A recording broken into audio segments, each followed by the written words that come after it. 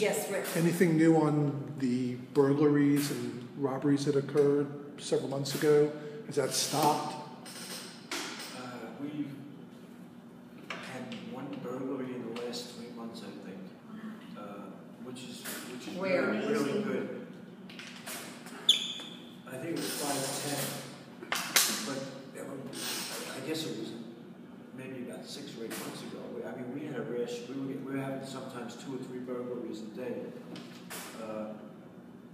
We really haven't had significant crime over the last 5 or 6 months. You know what's ironic? I do the wire from 510 to 580. That's almost 1,000 apartments.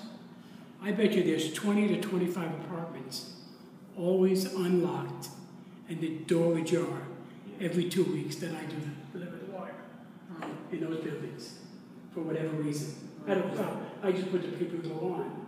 But I can tell you, read your paper and your door's open. Sometimes I find keys and I stop it. Yeah. But this is at least 10 or 15 every 2 weeks on Friday when I deliver the papers. And what are you attributing it to people just forgetting to close their doors, or what would you, if you I think it might be to get fresher air because it'll be air coming like cross ventilation. I don't know. I've never asked. It's just something I thought. But when I see a door, what you call it? A door ajar, then I usually knock and say, your door is open, and just keep on going by. Because, you know, if it's open, then I'm sure they know it's open. Because they have to keep it open. But if it's just a jar, I just, hello, your door is open. I just Did you find the culprits of the burglaries? Did that ever get settled? Did you find who it was or were actions? I know that the 114 precinct burglary, the brand burglary response, whatever the acronym stands for, burglary detectives were looking into it. We have a detective assigned. He has been here on a few occasions doing interviews, doing canvasses. Still? Following up. So I mean, I could meet with him and you know. Yeah, we could get. We can get a little more of an update on that. But we've been fortunate. We still find that folks leave the apartment and don't double lock the doors, which is a real,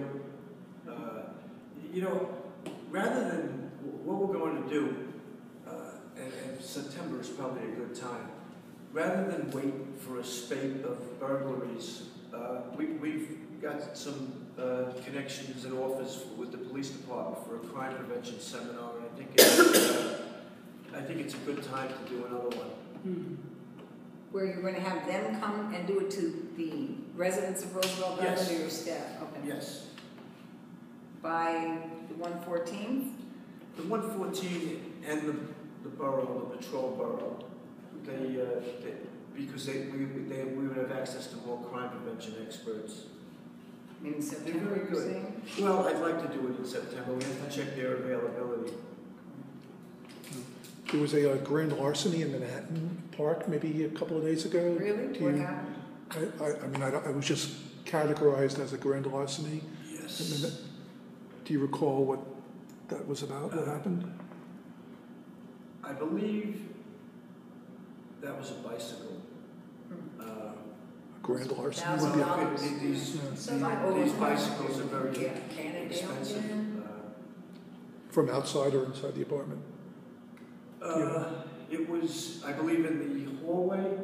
You know, folks don't have enough room. But I'll get more details for you. All right, thanks. No problem.